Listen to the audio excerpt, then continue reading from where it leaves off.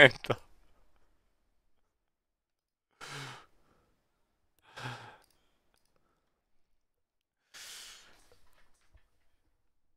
Buenas a todos, chavales. Otro jueves más con el Inside Star Citizen, que en este caso se titula Haciendo Tiempo, Doing Time. ¿Te encuentras a ti mismo constantemente en problemas con la ley? En este episodio, el Mission Feature Team discute acerca de los cambios que están por llegar a los que los criminales pueden esperar de Carea y Clesher. Oh, Dios mío. Oh, Dios mío. Me interesa, chavales. Full HD, todo tal. Y... let's go.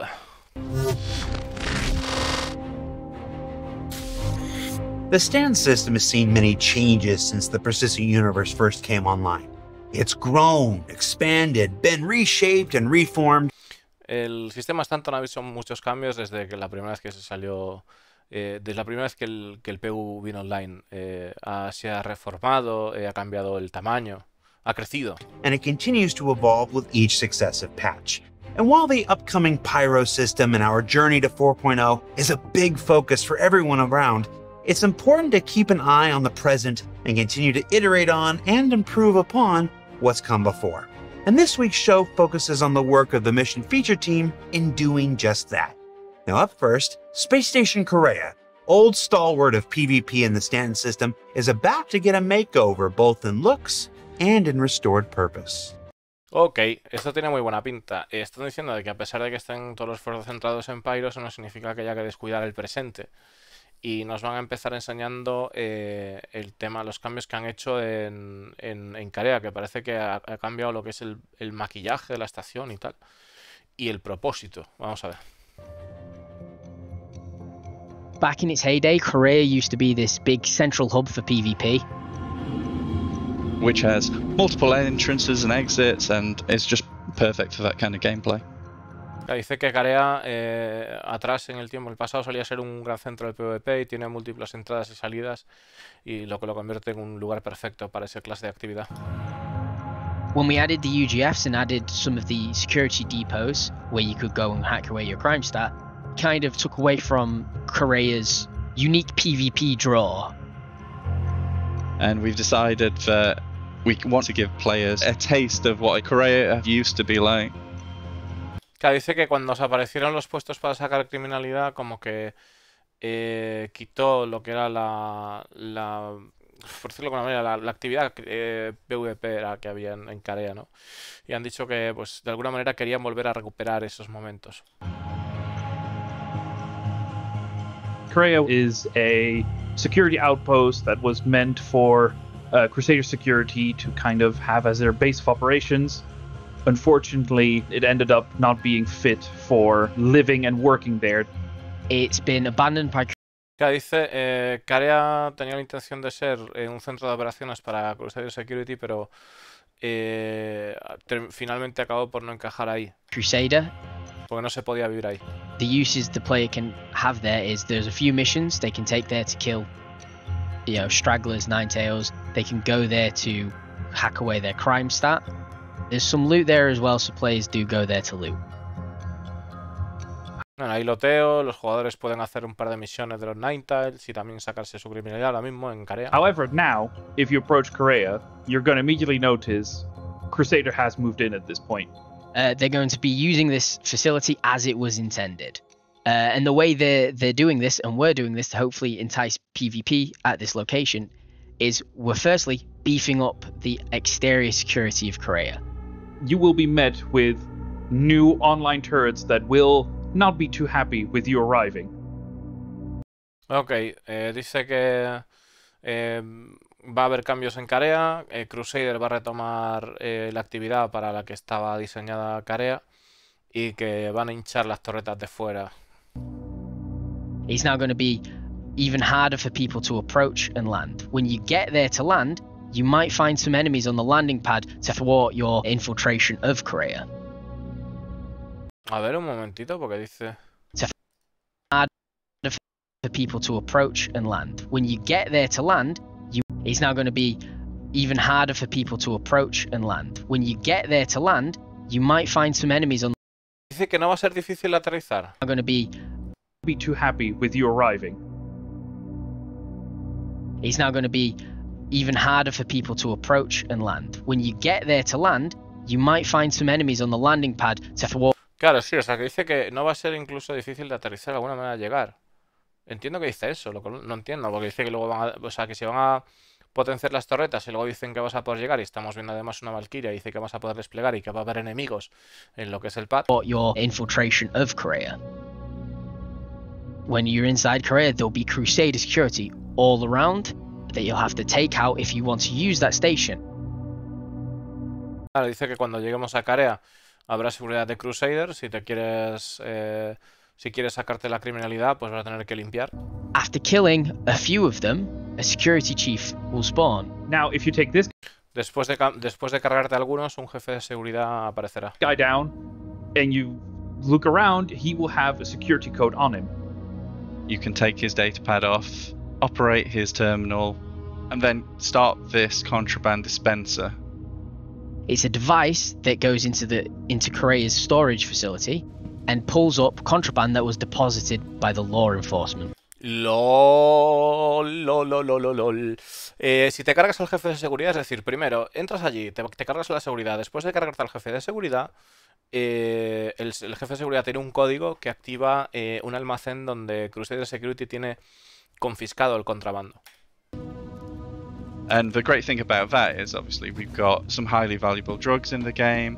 We're making even more highly prohibited and expensive goods, as well as scrap. Just we'll throw some worthless rubbish in there, so it's an absolute gamble. Claro, dice que también, o sea, hay posibilidades de que te den drogas, pero también hay basura. O sea, que es como una apuesta, en plan de que te puede salir cualquier historia. You'll still be able to wipe your crime stat there. That is always going to be wanted at Korea. But the new thing we've done is we've removed the UGF crime stats. You will no longer be able to go to a UGF to wipe it. Obviously, that's going to focus criminals and A ver, un momento. worthless rubbish in there, so it's an absolute gamble. You'll still be able to wipe your crime stat there. That is always going to be wanted at Korea. But the new thing we've done is we've removed the UGF crime stats. You will no longer be able to go to a UGF to wipe it. Obviously, that's going to focus criminals and like law enforcement. Those are roleplay law enforcement. Un momento, voy a repetir. UGF crime stats. You will no longer be able to go to a UGF to wipe it.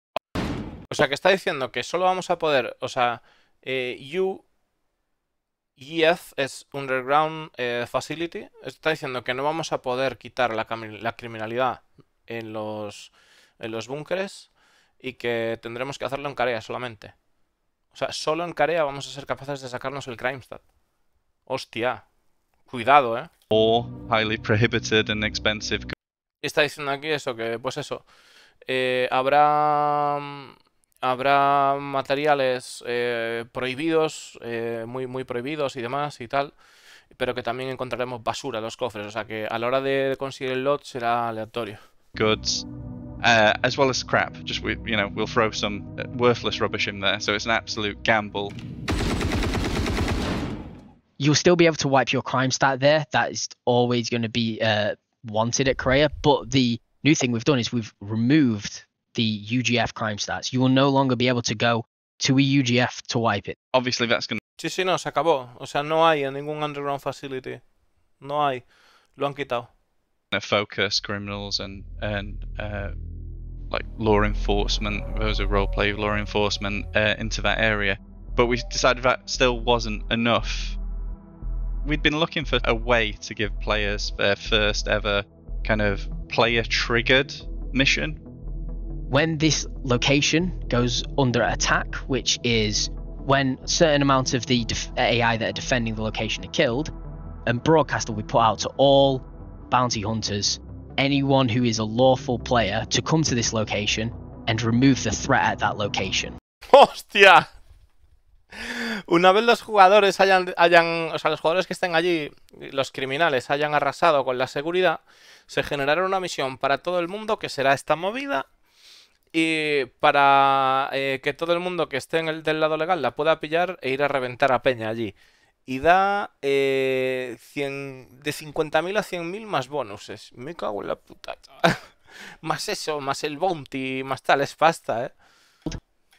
And broadcast will be put out to all bounty hunters, anyone who is a lawful player, to come to this location and remove the threat at that location. However, don't get greedy and pick up any of the contraband. You might just be marked as one of those bad players. Claro, dice, however, no seáis codiciosos y no pilléis contrabando, quizás se os identifique con alguno de esos jugadores, ¿no? So I think players who've been with us for a while will be really excited to hear what we're doing with Korea. This is going to pull everyone to this one location to have battles. Claro, y esto va a empujar a todo el mundo a esta localización única para tener batallas. It's open, it's functional, and it's going to serve as a dangerous hotspot for both criminal and lawful players alike. Es abierto, ¿es abierto? ¿Cómo es? For both criminal, it's functional, and Es abierto, es funcional y va a ser un punto caliente tanto para criminales como para jugadores legales. it's going to serve as a dangerous hotspot for both criminal and lawful players alike. Restoring Korea to its former glory is just one of several steps being taken recently to provide improved opportunities for PvP combat in the persistent universe. And we're going to check in on its visual makeover as it progresses later this quarter. But now, let's turn. Claro, dice que vamos a ir revisando el maquillaje visual a medida que vaya progresando hasta el final de este trimestre. Yo creo que está bien. O sea, yo creo que está bien lo que han hecho y que realmente... Además hay que tener en cuenta que la criminalidad, sacarse la criminalidad en Stanton no debería ser sencillo. Sacarse la criminalidad en general no debería ser una tarea fácil. Turn our attention to prisons, or maybe just one prison in particular. That home, too often a home for those who break Stanton's laws intentionally, or who just stare at an elevator the wrong way. Let's go back to the mission feature team and discuss the ways they're currently exploring. Dice que Carea sirve para aquellos que han realizado actividades ilegales o aquellos que han bajado del elevador en la dirección que no tocaba. To bring new ways of escaping Kleischer's all too familiar grasp. So currently in prison there are 4 ways to get out. You can wait, you can mine,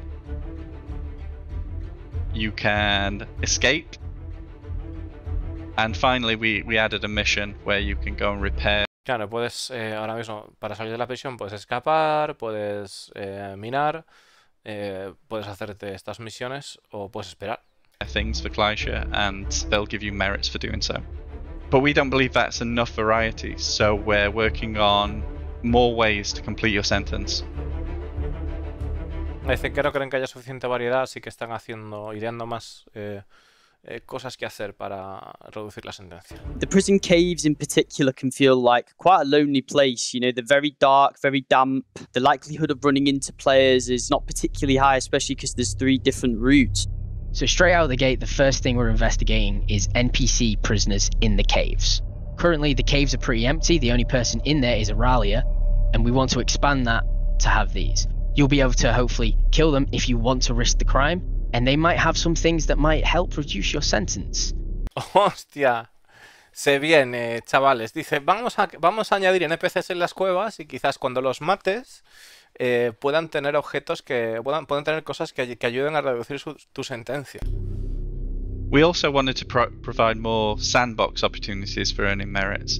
So some of you have noticed there's stashes dotted around the tunnels. They can contain items that you could have bought previously from the vending machine, and they can also find themselves contraband items like prison shivs. Quiero decir que hay como almacenes de cosas, o bueno, que son grupos de cosas y tal. Stashes que son como, ¿cómo se podría decir también en español? Un alijos, un alijo, ¿no? Y entonces pues que te puedes encontrar también cosas de contrabando como este cuchillo y tal. We're looking at ways to have a system where players can bring back contraband and other prison wanted items and be rewarded for it. We also want to investigate adding Quieren investigar la posibilidad de que los jugadores entreguen objetos de contrabando y ser recompensados por ello. a reward for players taking out violent inmates. This will help clean the prison up and stop them from causing a ruckus, and it will also provide, the model prisoners more ways to legally and preferably pay off their crimes to society.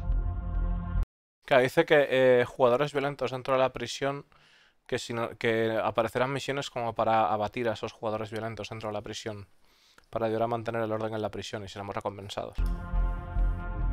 And for those who don't want to serve their time, we're adding a new mission into the prisons. All criminals caught end up in Clashare, and there's lots of vital information to be recovered from there.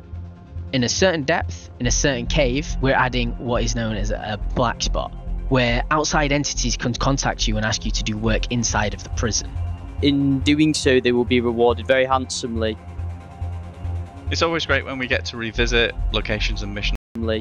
Can contact you and ask you to do. In a certain depth, in a certain cave, we're adding what is known as a black spot, where outside entities.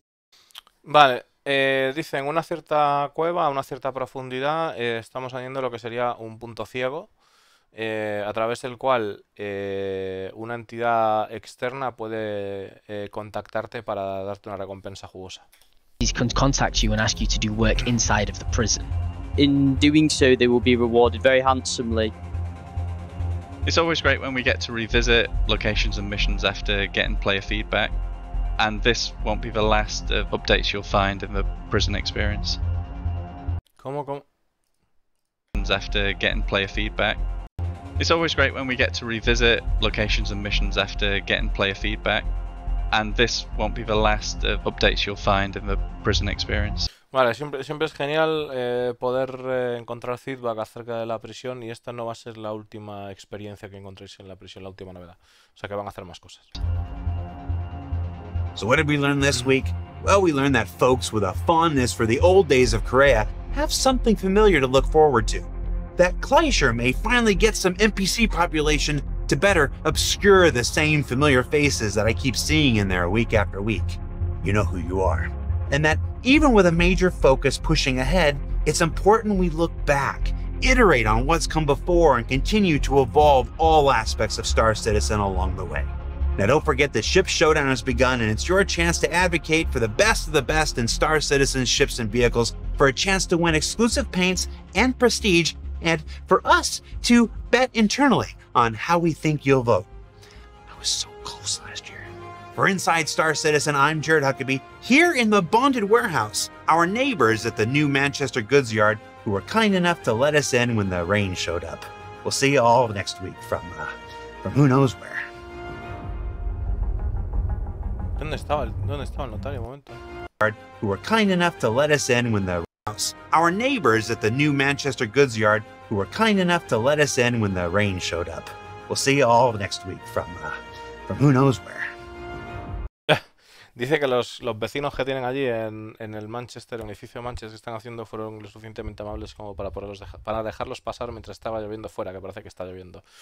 Aparte de eso, el tema del Ship Showdown, que casi aciertan este año, que también les ayuda a tratar de entender a los jugadores, eso es imposible.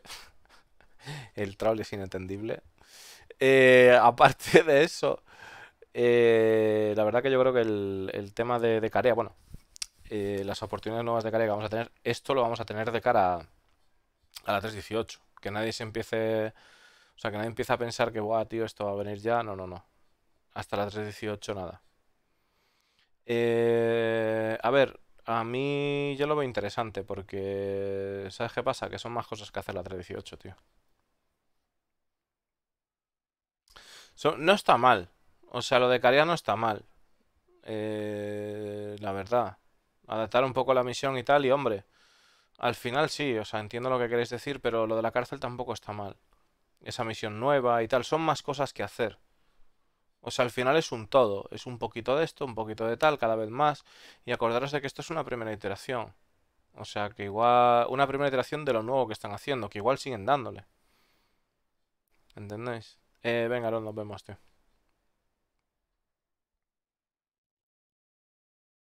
Espero que estén reservando contenido para meter el tema y luego el lagón.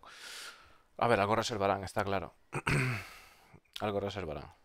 Tiene pinta.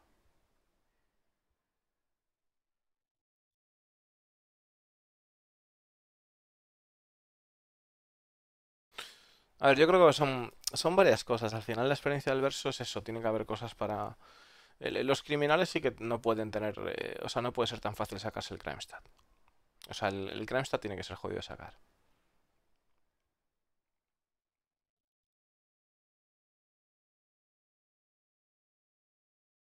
El tema de las cosas de la cárcel... Claro, no, eso no puede ser tan barato. O sea, porque en Stanton no, desde luego. En Stanton no. Y de alguna manera es que no hay... O sea, a día de hoy, ¿qué incentivo tenemos de alguna manera para sacar los satélites antes de empezar a hacer fechorías ni nada? O sea, no. La verdad que no. Sí, a ver, el PvP, si hay lo de las cajas y tal, y hay esa forma de sacar dinero, eh, siempre pues tienes esa opción.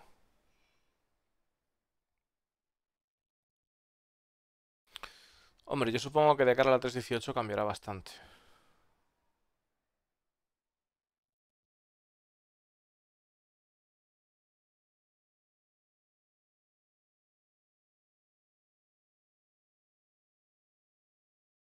Lo de la repo manchada es la idea, Monkey. Es la idea de que si vas a liarla y vas a pegarle a Crusader y la formas por Crusader, aunque te quites el crime stat o no tengas crime stat, te van a seguir pegando, porque tienes afinidad baja con ellos. O sea, llega un punto en que te zoscan igual, te zurran ya de primeras, tío. Eres persona no non grata, tío. Te la lían. Y tiene sentido. O sea, por eso luego hay que tener cuidado con lo que se haga. O sea, si realmente la vamos a liar en algo, tiene que ser por algo que merezca la pena mucho, tío.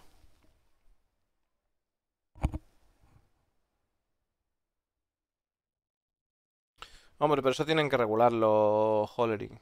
Eso tienen que regularle, cosa que no, que está claro que no están bien, ¿no? Hay cosas que está claro que no están bien.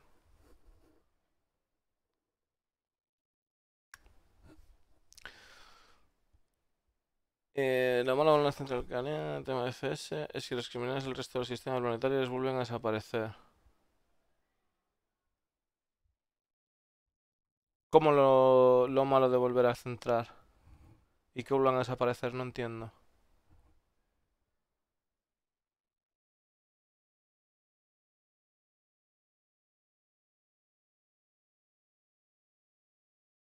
Ah, que no haya crimen en... Van a quitar que se pueda sacar el crime stat de los búnkeres, sí.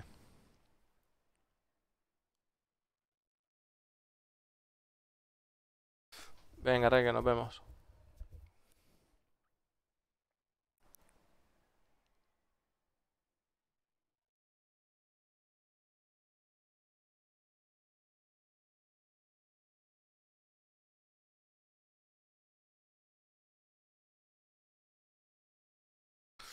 Pero los criminales que vayan a Gringes es porque quieren sacarse la criminalidad o hacer alguna actividad.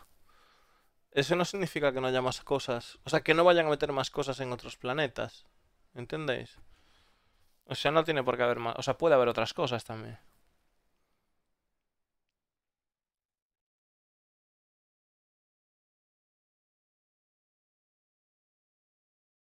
Están algo cambiadas las bounties, ¿eh? Están algo cambiadas. Sobre todo lo que es atmósfera. Atmósfera de Hearthstone o Minecraft están cambiadas.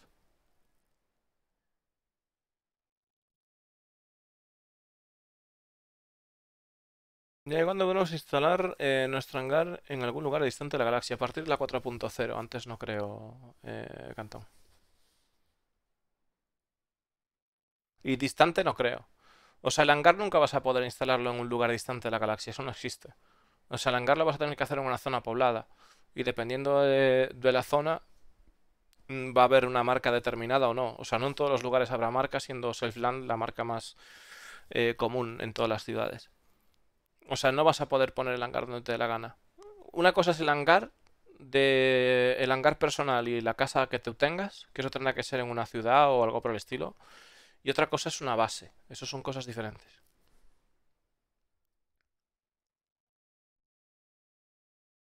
La idea es esa, que va por ahí.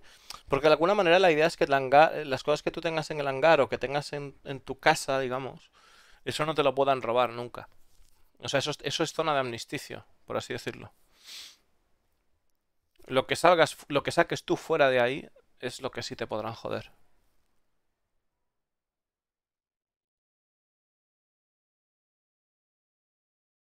O sea, lo que lleves en tu nave, lo que tengas en una base, lo que esté fuera de las instalaciones, eso sí.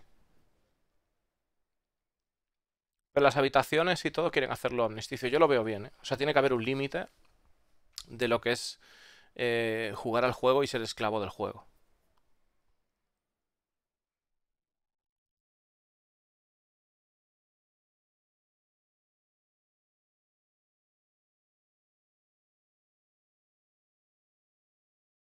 Pues bueno, chicos, con esto lo vamos a dejar por aquí.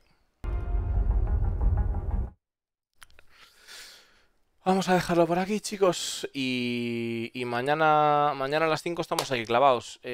Mañana tenemos el tema de. Mañana tenemos el tema de. De Star Citizen Live sobre naves. O sea, estaré aquí clavado a las 5 de la tarde hora española. Es a las 3 p.m. UTC. ¿Vale? A las 3 p.m. UTC sería. Y a ver quién se viene a charlar. Supongo que se vendrá Juan Tripulación y alguno más. Pero vamos, que estará toda la peña de naves y tal. Y hay preguntas bastante calentitas. Preguntas que nos hemos... De entrada, el tema de la iluminación de las naves y más cosas, ¿no? Y es donde nos pueden informar, pueden soltar prenda de pues cómo está el Apolo, cómo está la Starfarer, cómo está qué pasa con la Kraken, Polaris, todo eso, pueden soltar prenda en algún momento porque seguro que se lo van a preguntar en directo. Eh,